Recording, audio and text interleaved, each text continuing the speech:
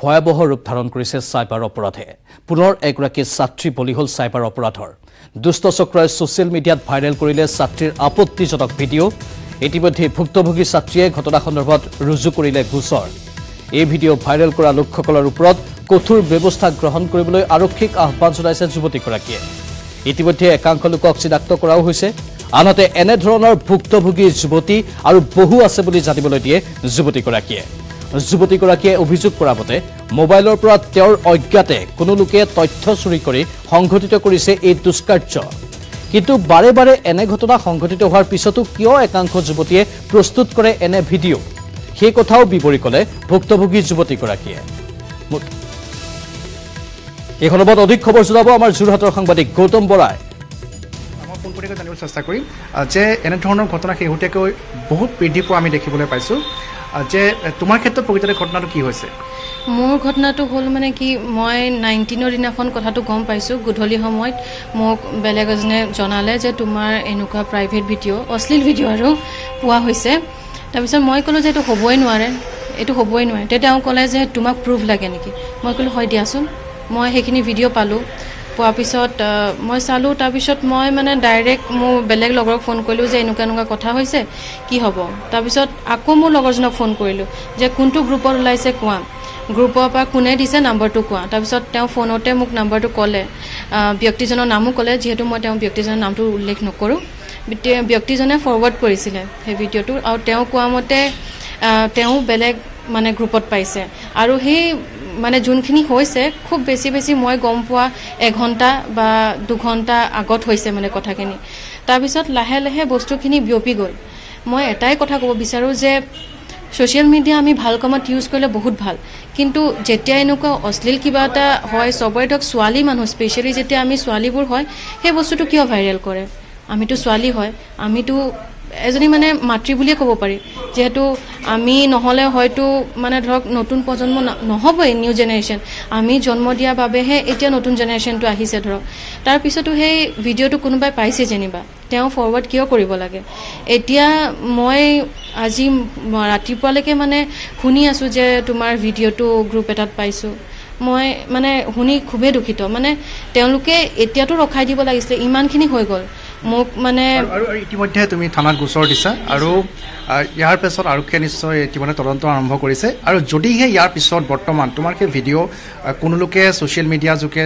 যদি প্ৰচাৰ কৰে বা হোৱাটছআপত যদি কোনো লোকে ফৰৱাৰ্ড কৰে সেইসকলৰ ব্যৱস্থা ল'ব বুলি আৰক্ষীয়ে তোমাক কৈছে হয় অলৰেডি কৈছে তেওঁলোকে মানে এতিয়া অলৰেডি মানে দিয়া হৈ গ'ল কেছখন যিহেতু আৰু যদি কোনোবাই যদি শ্বেয়াৰ কৰে বা ফৰৱাৰ্ড কৰে বা যিকোনো বোলে ব্লুটুথতে হওক জেণ্ডাৰতে হওক যদি শ্বেয়াৰ কৰে তেওঁলোকক ধৰা হ'ব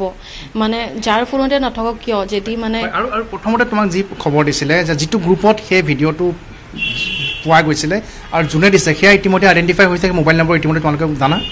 হয় নম্বৰটো জানো হয় আৰু মানুহজনো আইডেণ্টিফাই হৈছে কিন্তু তেওঁ মানে ফোনটো ভয়তে ছুইচ অফ কৰি দিয়াৰ কাৰণে অকণমান প্ৰব্লেম হৈছে কিন্তু আৰক্ষী আজিকালি ৰৈ থকা নহয় তেওঁলোকে কাম কৰিছে কাম কৰি যাব আৰু যোন দুখী হয় তেওঁকতো ধৰিবই এই ফোনটোৰ পৰা ডাটা ট্ৰেন্সফাৰ কৰা বা ইয়াৰ পৰা বিভিন্ন কৌশলেৰে ইয়াত থকা সমস্ত তথ্য আন লোকৰ হাতলৈ সহজেই বৰ্তমান ডিজিটেল যুগত নিব পৰা যায় আৰু তাৰ বাবে এনেধৰণৰ ঘটনা ব্যাপক ৰূপত বৃদ্ধি পাবলৈ ধৰিছে ধন্যবাদ গৌতম মুঠতে ৰাজ্যত এতিয়া ভয়াবহ ৰূপ ধাৰণ কৰিছে সাইবাৰ অপৰাধে এগৰাকী ছাত্ৰী আকৌ এবাৰ বলি হৈছে সাইবাৰ অপৰাধীৰ দুষ্ট চক্ৰই ছ'চিয়েল মিডিয়াত ভাইৰেল কৰিলে এই ছাত্ৰীগৰাকীৰ আপত্তিজনক ভিডিঅ' ইতিমধ্যে ভুক্তভোগী ছাত্ৰীগৰাকীয়ে ঘটনা সন্দৰ্ভত ৰুজু কৰিছে গোচৰ আৰু তেওঁ কোৱা মতে আৰক্ষীয়ে ক্ষীপ্ৰতাৰে তদন্ত আগবঢ়াই আছে আৰু অতি সোনকালেই সেই দোষী ব্যক্তিক কৰায়ত্ব কৰিব পাৰিব বুলি আশা কৰা হৈছে এই ভিডিঅ' ভাইৰেল কৰা লোকসকলৰ ওপৰত কঠোৰ ব্যৱস্থা গ্ৰহণ কৰিবলৈ তেওঁ আৰক্ষীক আহ্বান জনাইছে ইতিমধ্যে একাংশ লোকক চিনাক্ত কৰাও হৈছে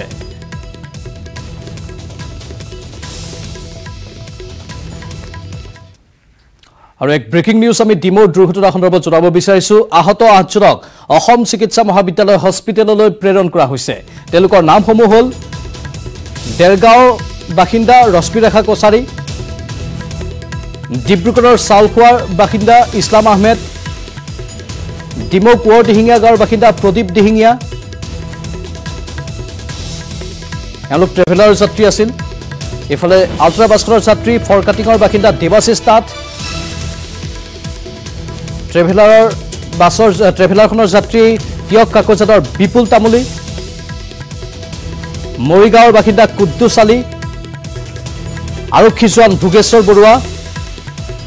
আনফালে এতিয়ালৈকে পৰিচয় উদ্ধাৰ নোহোৱা এজনকো AMCHলৈ প্ৰেৰণ কৰা হৈছে ইফালে ডিমৌৰ ৰজাবাৰীৰ চিকিৎসালয়তো চিকিৎসাধীন কেইবাজনো লোক ডিমৌত প্ৰাথমিক চিকিৎসাৰ পিছতে ডিব্ৰুগড়ৰ AMCHলৈ এওঁলোকক প্ৰেৰণ কৰা হৈছে আমি আকৌ এবাৰ জনাইছো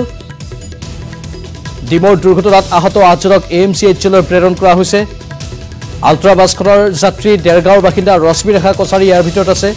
লগতে আছে ট্ৰেভেলাৰৰ যাত্ৰী ডিব্ৰুগড় চালখোৱাৰ ইছলাম আহমেদ ইফালে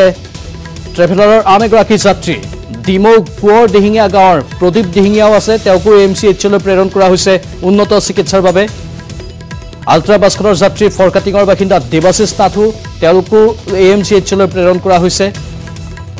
ট্ৰেভেলাৰৰ যাত্ৰী তিয়ক কাকজাদৰ বিপুল তামুলী লগতে ট্ৰেভেলাৰৰ যাত্ৰী মৰিগাঁৱৰ বাসিন্দা কুদ্দুছ আলী ইফালে আৰক্ষী জোৱান ভোগেশ্বৰ বৰুৱা এওঁলোকক AMCHলৈ প্ৰেৰণ কৰা হৈছে আনফালে এগৰাকীৰ পৰিচয় উদ্ধাৰ হোৱা নাই সেই লোকজনকো AMCHলৈ প্ৰেৰণ কৰা হৈছে ডিমৌৰ ৰজাবাৰীৰ চিকিৎসালয়তো চিকিৎসাধীন হৈ আছে কেইবাজনো লোক ডিমৌত প্ৰাথমিক চিকিৎসাৰ পিছত বাকী এই 8জনক ডিব্ৰুগড়ৰ AMCHলৈ প্ৰেৰণ কৰা হৈছে